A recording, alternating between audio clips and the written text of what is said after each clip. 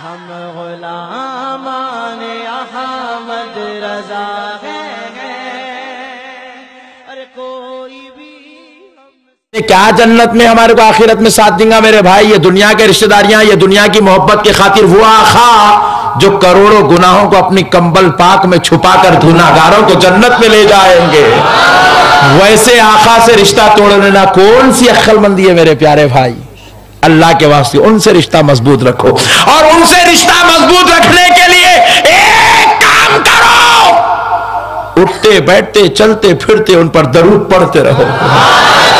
जितना दरूद पढ़ते जाओगे नबी से रिश्ता उतना मजबूत हो जाएगा। अभी मेरे भाई ने एक चिट्ठी दी, उसके अंदर 2 बातें लिखी है, वो 2 बातें सुनाकर अपनी बात को खत्म करता हूं। मगर याद रखें, अपने अकीदे को कभी बिगाड़ पैदा नहीं करेंगे।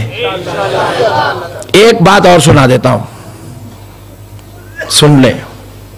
हुजूर पाक सल्लल्लाहु अलैहि वसल्लम कंजुल उम्माल की हदीस है।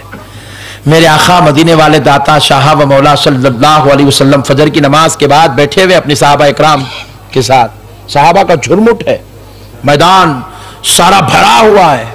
आहा सुभान अल्लाह, क्या मजलिस थी होंगी, सदके जाए उस मजलिस पर जिसमें एक नबी का चेहरा, अल्लाह के हबीब का चेहरा, सारे सहाबा तकते बैठे हुए हैं।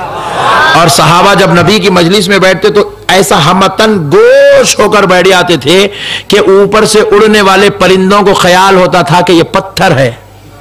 अल्लाह अल्लाह, पत्थर हलता, बस सहाबा वैसे बेसाख्ता नबी को देखते रहते थे, बस हलना भी गवारा नहीं करते थे।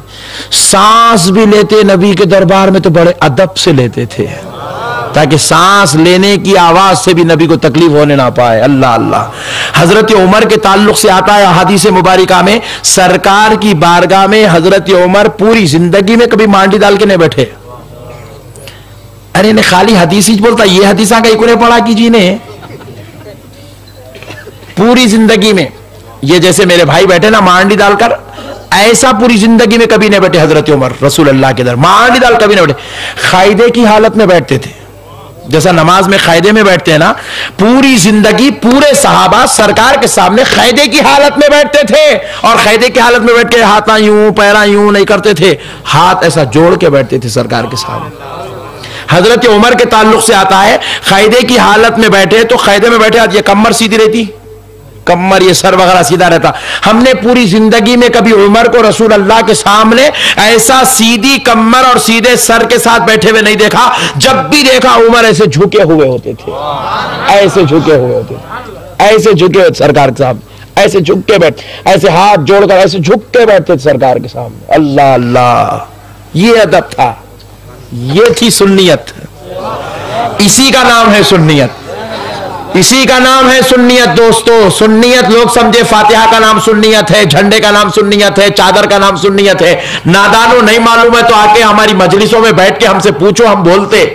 सुन्नियत फातिहा का नाम, सलाम का नाम, दरगाह का नाम, चादर का नाम, फूल का नाम, झंडे का नाम, पंखे का नाम सुन्नियत नहीं है। ताजीम व अदब मोहब्बत मुस्तफा का नाम सुन्नियत है। ताजीम व अदब मुस्तफा का नाम सुन्नियत है। एहतराम व मोहब्बत मुस्तफा का नाम सुन्नियत है। ये सुन्नियत। सरकार उमर फारूक रजी अल्लाह ऐसे बैठते थे, अल्लाह अल्लाह अल्लाह अल्लाह। और एक बात सुनाऊं, बल्कि बास साहबा ने यूं भी रिवायत किया, हजरत उमर की सीरत में यह बात लिखी हुई है। बास साहबा ने यूं भी बयान किया, हम जब हजरत उमर को एकदम ऐसा बिचकती हुई नजर से देखते, ऐसे एकदम अक्खड़ नजर से नहीं, बिचकती पलटती हुई नजर से जब हम देखते तो हमको ऐसे महसूस होता था कि एक सिपाही, एक कुत्ता जैसे अपने आका के सामने दरबार में बैठता है वैसे बैठे हुए नजर आते थे। अल्लाह अल्लाह, एक सिपाही की तरह बैठते थे, एक जानिसार की तरह बैठते थे हजरत उमर। अल्लाह अल्लाह।